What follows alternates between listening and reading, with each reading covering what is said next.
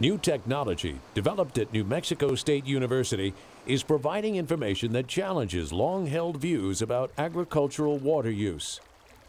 It challenges conventional wisdom about water conservation, provides opportunities to maximize the beneficial use of this most important resource, and improves the ability of water users and managers to be accountable and responsible. The state-of-the-art technology uses remote sensing data from satellite and ground-level point measurements to estimate consumptive use of fresh water or evapotranspiration from agricultural fields, an important factor in water resources management.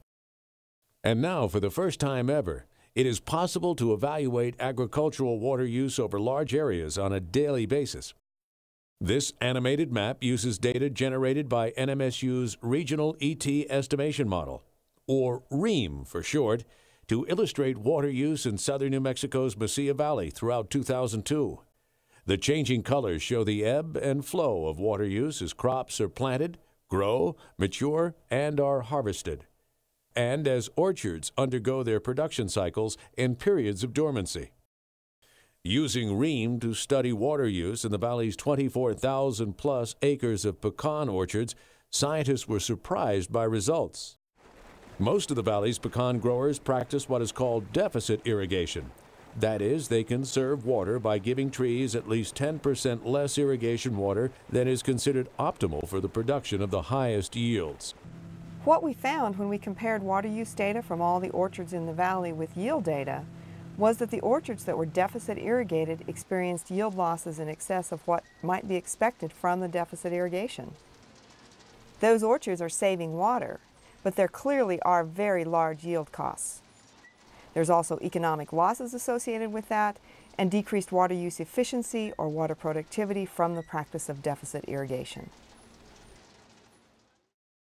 While initial applications of this technology were used to study pecans, it is currently being applied to other crops. REEM results can help farmers identify soils that need additional fertilizer, plants that are stressed due to disease or pest infestations, water infiltration-related problems, inadequate leveling of fields, and other farm-level management issues. The big benefit that we can see right now with the farmers is that they already, for any given crop, can determine what the evapotranspiration is for that given crop. And now with remote sensing, we can tie in the need for where a field may be stressed and where one may have plenty of time for the irrigation to arrive to that location.